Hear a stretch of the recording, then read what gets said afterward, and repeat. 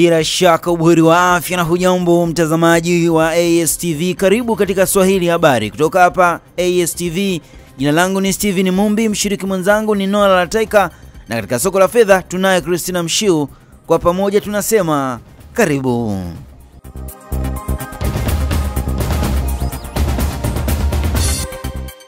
Jeshi la wananchi wa Tanzania JWTZ hii leo limeadhimisha siku ya kuwakumbuka mashujaa waliopoteza maisha yao wakiutetea, kuupigania na kuulinda uhuru wa Tanzania kwa kutoa matibabu ya magonjwa mbalimbali kwa wananchi. Akizungumzia huduma za matibabu walizotoa hii leo katika viwanja vya Mnazi Mmoja jijini Dar es Salaam, kiongozi wa huduma za afya katika viwanja hivyo, Kanal Dr. Niko Mringo, amesema lengo ni kuwafikia wananchi wengi. Wanakuja hapa kuna mama, wakina watoto wanapimwa uzito, wanaangaliwa je, hali yao, status zao za afya zinaendaje, pamoja na kupewa ushauri wa kupima, kutoa chanjo kwa watoto. Kanal Dr. Mringo amewataka wananchi kujitolea damu ili kuokoa vifo vinavyoweza kuzuilika. Kiwango cha uhitaji wa damu ni kikubwa kwa kweli. Kama hospitali ya Muhimbili wanahitaji damu nyingi sana, lakini hawajafikia, nadhani hawajafikia robo tatu ya damu ambayo wanahitaji. Kwa hivyo watu wengine wanaogopa kupima damu, kutoa damu kwa sababu wanajua wanapima ukimwi. Sababu watu wengine wanaogopa kupimwa ukimwi. Sabrina Godfrey Teo ni mama wa watoto watatu. Ameambatana watoto wake wawili, Uwesu Mustafa Vuru mwenye umri wa miaka 11 na Wastara Mustafa Vuru mwenye umri wa miaka 7 kwenda kupata huduma ya ushauri nasaha na kupima virusi vya ukimwi. Na tutangu mara nyingi walikuwa wananiambia, mama sina tupime, mbona kiasi unapima peke yako? Mama mimi nataka tukapime. Mimi mama wangu kwanza nimeachana naye kwa sababu mama wangu alikuwa mwingi sana, yani haangalii mabamedi, haangalii mausigeli, yani anapita tu. Nikaona huyu mwanaume mimi hatonifaa, na mimi nilikuwa namtafuta mwanaume mkweli kama mimi tu napiga kazi, lakini nikimaliza kupiga kazi narudi nyumbani, najua mume, najua familia. Sabrina Teo anawataka wananchi kutoogopa kujua afya zao mara baada ya kupima na kubainika kuwa hana virusi vya ukimwi. Labda nilipima pale wakati mjamzito, nikaambiwa sijaathirika mimi. Sijajua mtoto mpaka leo, sija kumpima ukimwi hata siku moja, ndio kwanza ninakuja kupima mtoto wangu acha, ili nijue wao je kama mimi mama wao hawana, na endapo hata kujiona wanayo basi nijue madaktari wataniambiaje ushauri kuhusu watoto wangu.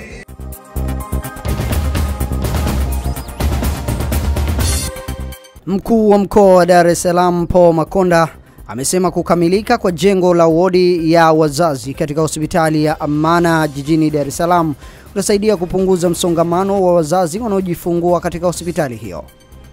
Akizungumza mara baada ya kukagua maendeleo ya ujenzi wa jengo hilo, Makonda amesema lengo ni kuhakikisha huduma za afya katika mkoa wa Dar es Salaam zinaimarika kwa kiwango kikubwa.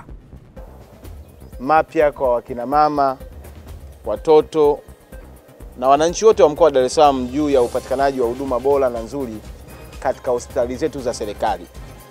Watu washazoea huduma nzuri kupatikana nje ya hospitali za serikali, lakini hapa tunakokwenda ni kuwa tunaenda kupata huduma bora na nzuri ndani ya vituo vyetu na hospitali zetu za mkoa wa Dar es Salaam. Kwa nawashukuru kwa moyo wao wa dhati wa kuahidi na kutenda. Akizungumzia jengo hilo, Makonda amesema likishakamilika litachukua vitanda vipatavyo 150 na kurahisisha utoaji wa huduma. Na moja ya sekta itakayokuwa bora kuliko sekta zote katika mkoa wangu, na hakika sekta ya afya itakuwa ni sekta bora kuliko zote. Nimewapongeza watumishi na wafanyakazi wa afya, hasa pamoja na hii sehemu ya manispaa ya Ilala, Amana, Temeke pamoja na Mwananyamala, Kinondoni kwa kazi kubwa wanayoifanya ya kupunguza kero. Nyinyi wenyewe waandishi wa habari ni mashahidi. Miaka ya nyuma hizi ndio zilikuwa sehemu zinazoongoza kwa nyinyi kukimbizana kuwa na vituko na viroja. Lakini leo hii pako shwari. Niombe tu muendelee kutembelea na kuatia moyo kwa kutoa habari njema na kazi nzuri wanayoifanya kuhudumia wananchi wa mkoa wa Dar es Salaam. Mdau wa maendeleo kutoka Dar es Salaam, Suleiman Amsons, amewezesha kujengwa kwa jengo hilo kwa kuchangia zaidi ya shilingi bilioni 1. Ujenzi huu ulianza Januari ya mwaka huu na leo tunaongelea mwezi wa 7 umekamilika kwa 100%. Kinachofuata sasa hivi ni kuweka vitanda na wagonjwa kuanza kutumia, ambayo hayo yatakuwa ni maamuzi ya hospitali husika, sio sisi tena.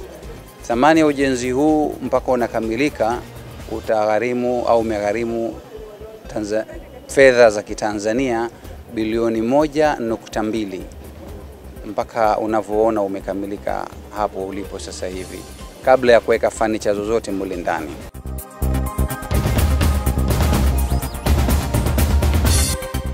Rais wa Uturuki Recep Tayyip Erdogan yuko mjini Doha kama sehemu ya ziara yake ya Ghuba inayolenga kutuliza mzozo kati ya mshirika wa Uturuki, Qatar, na mataifa jirani ya Kiarabu. Erdogan alilakiwa na mfalme wa Qatar Sheikh Tamim bin Hamad Al Thani kabla ya kufanya mazungumzo yao ya kwanza ya ana kwa ana kuhusu mzozo wa Ghuba. Uturuki imegemea upande wa Qatar katika mgogoro huo ambao ndio mbaya zaidi kuwahi kulikumba eneo hilo tangu kuundwa kwa mwaka wa 1981 Baraza la Ushirikiano wa Nchi za Ghuba na jumuisha nchi 6. Erdogan alifanya mazungumzo jana nchini Kuwait, ambayo inaongoza juhudi za upatanishi katika mzozo huo, na Saudi Arabia, ambako Mfalme Salman alisifu juhudi za kiongozi huyo wa Uturuki katika vita dhidi ya ugaidi na ufadhili wake.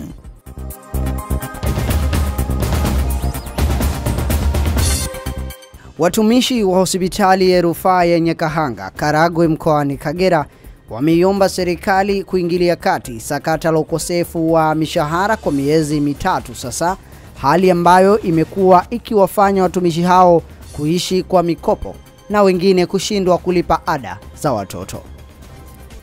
Wakiwa katika kikao cha kutafuta suluhu ya tatizo hilo, watumishi hao wamesema wametelekezwa na viongozi wa serikali kwa kutotatuliwa kwa madai yao. Nimemfukuza shule, hapa ninaongea na Ria. Mama, nimemfukuza shule hapa nyumbani. Nimeshinda kupanda ofisini hapa kuwaambia kwa sababu nimeona labda nitakuwa kero. Hapa nimeandika kwa message na kuletea hapo ulipo ili ukasema ukapeleka huko unakoelekea. Mwanangu yuko Karatu anadai karo, mwanangu yuko kwa mwalimu. Ana karo amefukuzwa, yuko kwa mwalimu hapo Karatu. Wabugene ninaye hapa amekaa hapa ndani ninavyoongea hapa nina photo mpeni, yani kime niko tunasema. Kwa hiyo mheshimiwa, naomba ututetee, utusaidie, wako wengine kama mimi. Tungeomba kwamba hata sisi kama tuko watumishi wa umma na wakuu wetu na viongozi wetu ni watumishi wa umma, basi hata sisi wao wanatufikia. Wakati mwingine inawezekana hili lingekuwa nimepatiwa ufumbuzi au majibu, lakini kwa sababu tulishaonekana, sijui kama ni kweli au ni mawazo yangu mafinyo, kwamba tunaonekana kama mama wa kambo. Kwa upande wake, mganga mkuu wa hospitali hiyo ameeleza madhara yanayotokana na upungufu wa wafanyakazi pamoja na ukosefu wa mishahara kwa muda wote huo. Mtu wa kupiga mionzi yuko mmoja, x-ray, anafanyaje kazi 24/7? Mtu wa dawa mmoja. Mtu wa dawa ya usingizi, theater, anesthetist. Na sensitivity ya mtu wa dawa usingizi tunaifahamu. Yeye akisinzia kidogo tu mgonjwa mnamwacha kwenye meza hiyo. Yule ndo pilot mwenyewe. Sawa. Sio surgeon. Sasa imagine hospitali kama hii, huyu bwana ukimwangalia sasa hivi macho yamevimba hivi. Halali. Lakini kutokulala na kuja kazini, yeye ni binadamu, sio mashine. Atasinzia kazini. Yaani sasa na driver usinzie huko unaendesha gari. Mbunge wa jimbo la Karagwe mkoani Kagera, Innocent Bashunga, ameeleza kuwa atahakikisha anafuatilia swala hilo na kuhakikisha watumishi hao wanapewa stahiki zao. Nimekuja hapa kwa ajili ya kukutana na watumishi wa hospitali.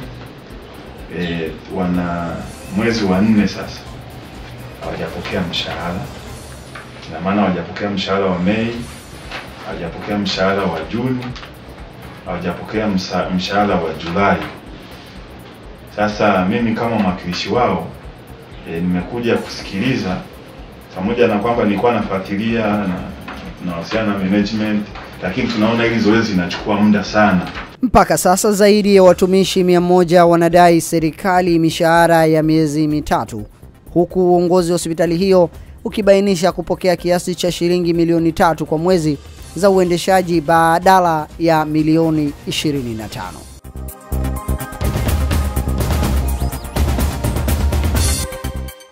Rais wa Poland Andrzej Duda ametumia kura yake ya turufu kuzuia miswada miwili kati ya mitatu inaofanyia mageuzi mfumo wa idara ya mahakama nchini humo.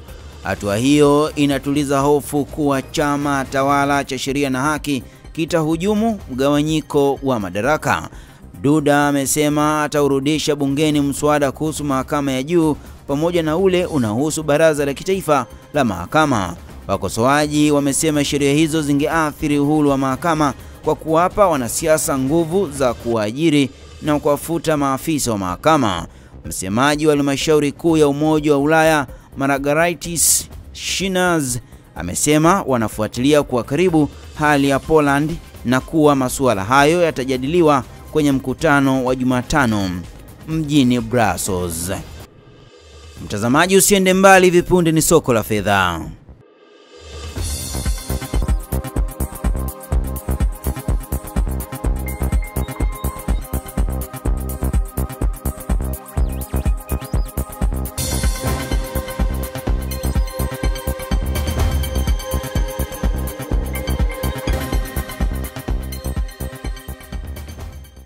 Viwango vya fedha vinaletwa kwenu kwa udhamini wa Delina Bureau Change iliyopo jengo la Bongo Plaza jijini Dar es Salaam. Dola Marekani imenunuliwa kwa shilingi 2221 na kuuzwa kwa shilingi 2243. Paundi ya Uingereza imenunuliwa kwa shilingi 2893 na ikauzwa kwa shilingi 2923. Euro ya Ulaya imenunuliwa kwa shilingi 2585 na ikauzwa kwa shilingi 2611. Shilingi ya Kenya imenunuliwa kwa shilingi 21 na senti 38 na kuuzwa kwa shilingi 21 na senti 55. Shilingi ya Uganda imenunuliwa kwa senti 58 na ikauzwa kwa senti 62. Randi Afrika Kusini imenunuliwa kwa shilingi 171 na kuuzwa kwa shilingi 172. Faranga ya Rwanda imenunuliwa kwa shilingi 2 na senti 64 na kuuzwa kwa shilingi 2 na senti 73. Faranga Burundi imenunuliwa kwa shilingi 2 na senti 12 na kuuzwa kwa shilingi 2 na senti 14. Viwango hivi ni kwa mujibu wa Benki Kuu ya Tanzania. Mimi ni Christina Mshiu. Tunakushukuru kwa kutazama Swahili Habari. Jina langu ni Steven Mumbi, mshiriki mwenzangu ni Noah Lalataika, na katika soko la fedha tumekuwa naye Christina Mshiu. Kwa pamoja tunasema hakikisha unafurahia muda wako.